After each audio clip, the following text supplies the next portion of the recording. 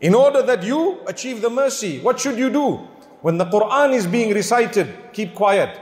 Listen attentively, concentrate. And that is the reason why the kuffar of Mecca, when the Quran was being recited, they knew it has an impact, powerful impact. It has the effect to heal the heart, to heal the mind, to heal the body. Allah says it has shifa in it. Allah says it has in it itminanul qalb. It has the sukoon and the peace of the heart. الَّذِينَ آمَنُوا وَتَطْمَئِنُّ قُلُوبُهُمْ بِذِكْرِ اللَّهِ أَلَا بِذِكْرِ اللَّهِ تَطْمَئِنُّ الْقُلُوبِ. Those who believe achieve the calmness of the heart by the remembrance of Allah. For indeed, it is the remembrance of Allah that will calm the heart. What calms your heart? What calms your heart? Is it not the beautiful, melodious recitation of the Quran? If it is good news to you, you're a believer. It has an impact even upon non-believers. It has an impact even upon the hearts. Go and check out the social experiments that people have engaged in. Seeing any random person on the street and telling them, listen to this, how do you feel? And a lot of them will tell you, I feel calm. I feel relaxed. It's soothing. Those are some of the most popular and common words.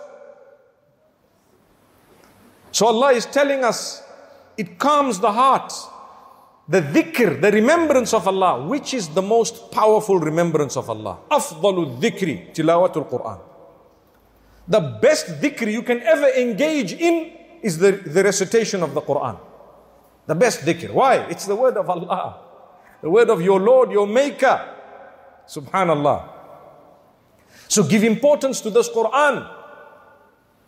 Continuing from there, it's not only calmness of the heart. Ya ayyuhan nasu qad ja'atkum maw'idhatun min rabbikum wa shifaa'un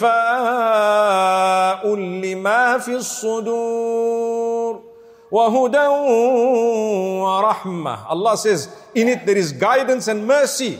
And Allah says, O people, there is a reminder that has come to you. It's a reminder. Powerful reminder. That's encouraging us to go through the meanings. We have memorized it. Now let's look at what it says. The meaning of it. The translation. The tafsir. The broader lessons. When there are lessons that happen in the masjid regarding the Quran and its teachings and the tafsir and so on. Please attend. Why? It is shaitan who comes and make you lazy and think that that is not important, because it is the most important. There we go. The word of Allah. How can there be anything more important than kalamullah? So Allah says, maw'idhatun min rabbikum. Beyond that, Allah says, wa shifa'un lima fi sudur. In it there is cure for what is in the heart. Imagine the qualities of your heart will be cured.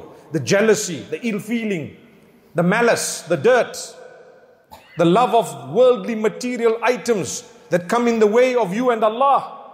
Everything is dealt with by what? Recitation of the Quran. Connection with the Quran. The true connection. Sometimes you see a young lad reading beautifully, melodiously. We will tell that young lad, MashaAllah, Tabarakallah.